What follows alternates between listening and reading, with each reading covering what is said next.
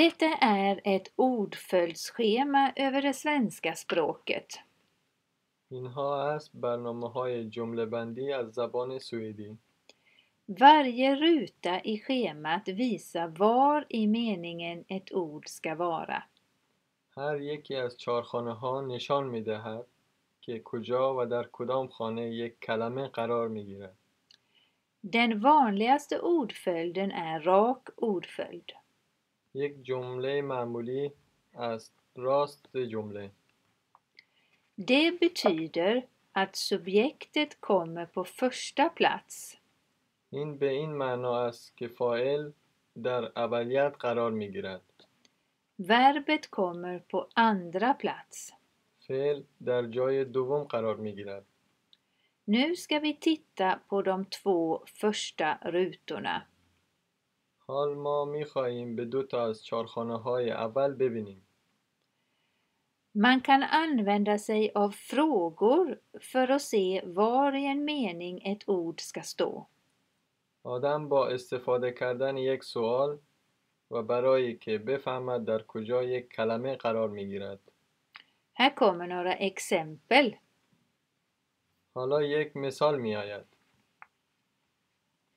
Vad händer? چه اتفاقی افتاد؟ Någon äter. یکی می‌خورد. Verbet äter på andra plats. فعل خوردن در جای دوم قرار می‌گیرد. Vem äter? یکی می‌خورد. Karin. کارین. Subjekt Karin på första plats. فاعل کارین در جای اول قرار می‌گیرد. Karin äter. کارین می‌خورد. Vad händer? چه اتفاقی افتاد؟ Någon läser. یکی می‌خواند. Verbet läser på andra plats. فعل خواندن را در جای دوم می‌خوانیم. Vem läser? کی می‌خواند؟ Vi.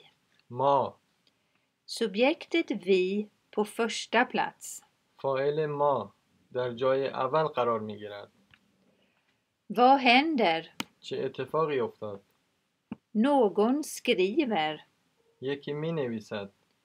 Verbet skriver på andra plats.